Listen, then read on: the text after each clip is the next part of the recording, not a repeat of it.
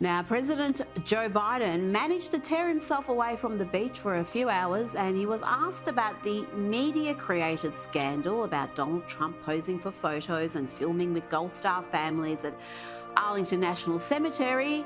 This was his barely coherent response. What do you think of President Trump's behavior at Arlington Cemetery with the visit to the fallen soldiers? I don't want to answer things. I may tell you what I think. Did you watch your vice president's interview on CNN? He said, "I don't want to answer because I might tell you what I think." That's what he said. The nerve of this man. This is the puppet president who has abandoned these Gold Star families who lost their loved ones in his botched withdrawal of Afghanistan. Trump has been there for them since the start. He's the only one who showed up at Arlington National Cemetery to mark the 3-year anniversary of their deaths. In the volatile world of modern media, where truth often seems to be a casualty of partisan warfare, one voice cuts through the noise with razor-sharp clarity. Rita Panahi, known for her incisive commentary and unapologetic style, has become a beacon for those seeking to navigate the murky waters of political discourse. Her critiques spare no one, left or right, as she fearlessly calls out what she perceives as hypocrisy, incompetence, and bias in the media landscape. Our journey into Panahi's world begins with a stark indictment of the current state of mainstream media. Her words serve as a rallying cry for those who feel disillusioned with the Fourth Estate. But first, when Donald Trump called the media the enemy of the people, I never imagined the bulk of the mainstream media would work tirelessly to live up to that tag.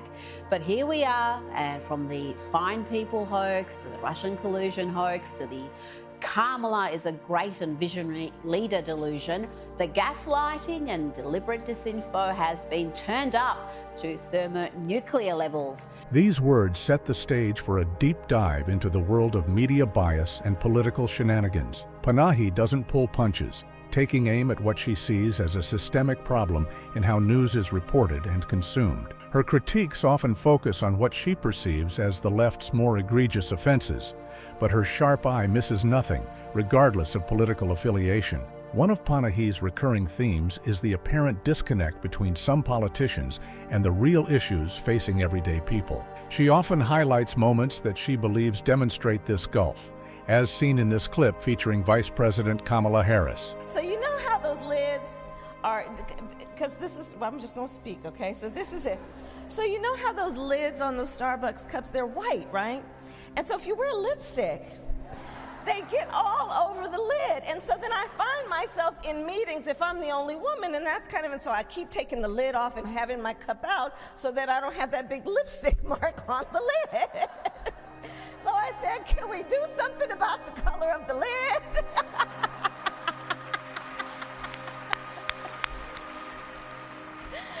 So that was that conversation.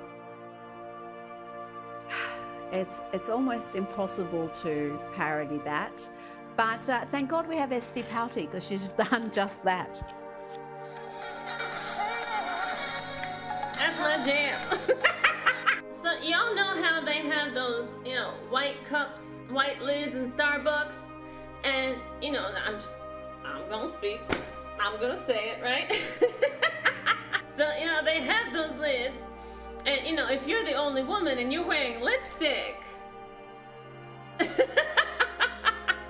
I'm in that meeting and I gotta, put the cup down, gotta take off the lid, I gotta drink it, like it's a whole big thing. And so you know what I said? I said, can we do something about the color of this lid?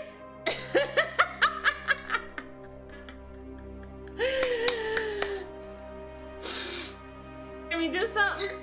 Panahi's commentary on this moment is scathing, suggesting that such trivial concerns from high-ranking officials are indicative of a larger problem in political leadership. She argues that while real issues like border security, inflation, and international conflicts demand attention, some politicians seem more concerned with the color of coffee cup lids. But it's not just politicians who find themselves in Panahi's crosshairs. She regularly takes aim at what she sees as the echo chamber of mainstream media, particularly when it comes to coverage of conservative figures. A prime example of this is her critique of the media's treatment of Donald Trump. Let's start with MSNBC.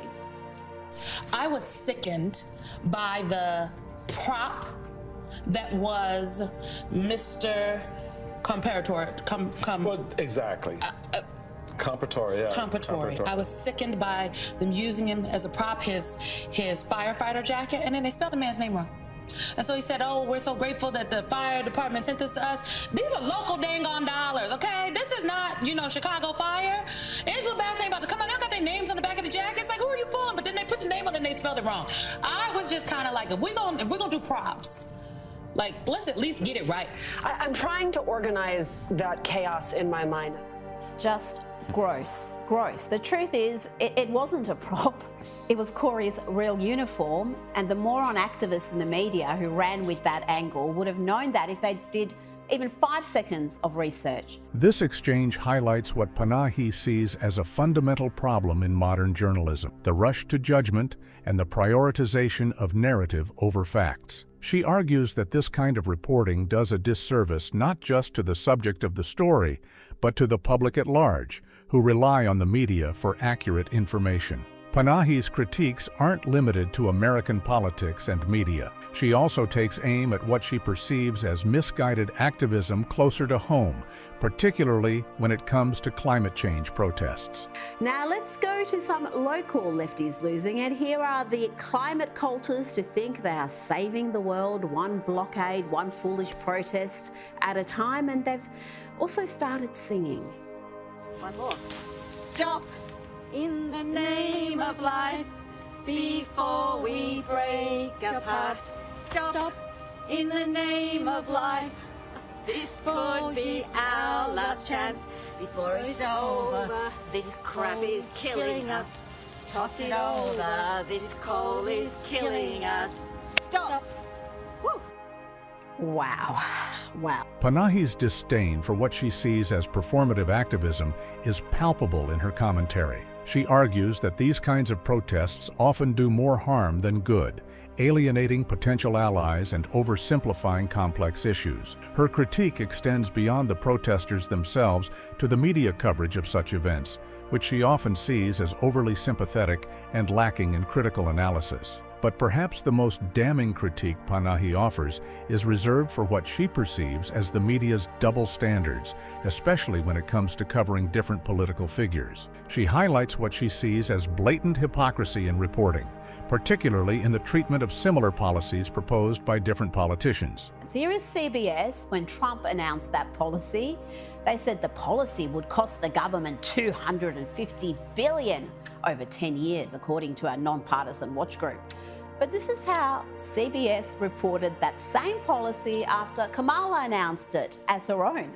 Vice President Kamala Harris is rolling out a new policy position saying she'll fight to end taxes on tips for service and hospitality workers. Can you spot the subtle difference there?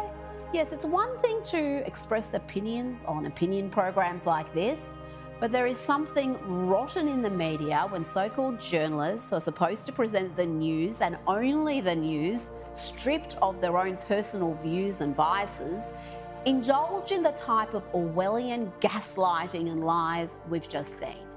It's little wonder that trust in the media has plummeted to new lows. This comparison lays bare what Panahi sees as a clear bias in media reporting, treating the same policy differently based on who proposes it. She argues that this kind of selective reporting undermines the credibility of the media as a whole and contributes to the growing distrust of journalists among the public. Panahi's critiques aren't limited to serious political discourse. She also takes aim at what she sees as the absurdity of some contemporary social movements, as evidenced by this clip.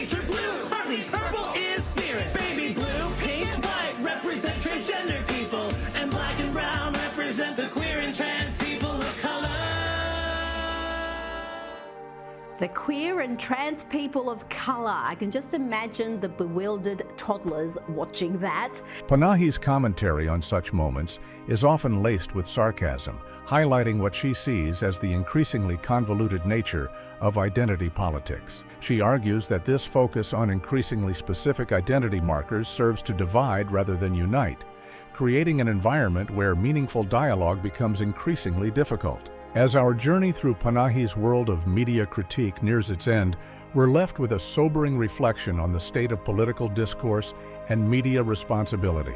Her final words serve as both a warning and a call to action. It's no wonder that trust in the media has plummeted to new lows. In a media landscape dominated by bias and sensationalism, Rita Panahi's voice cuts through the noise, challenging viewers to question the narratives they're fed. Her fearless critiques remind us of the crucial need for critical thinking in our media consumption. As we navigate the choppy waters of modern political discourse, Panahi's work urges us to approach news sources with healthy skepticism.